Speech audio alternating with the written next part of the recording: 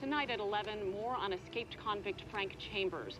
Our psychologist weighs in on what to expect from a murderer on the run and where he might be hiding. That and more at 11.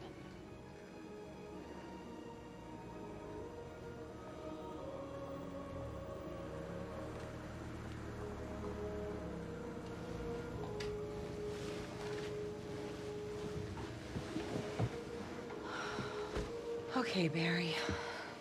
Looks like your mother is here.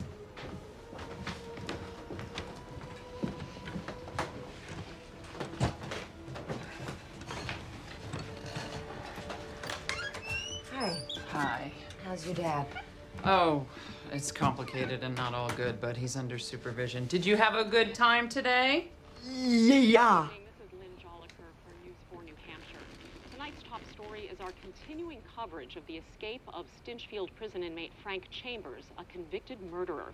Well, we've had a busy day. Listen, I've been on the road for 2 hours. Could I trouble you for a glass of water? Sure. Henry, would you grab Evelyn some water? So, was he difficult? How did this happen? No, not at all. No, we've had the best time with Barry. We went outside and threw the ball around. God, did you put on sunscreen?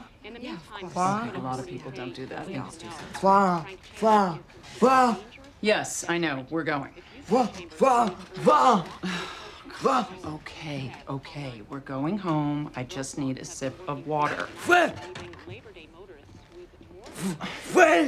We're gonna watch television when we get home.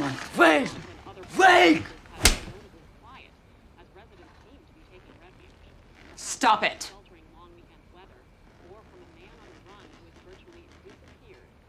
You need some rest.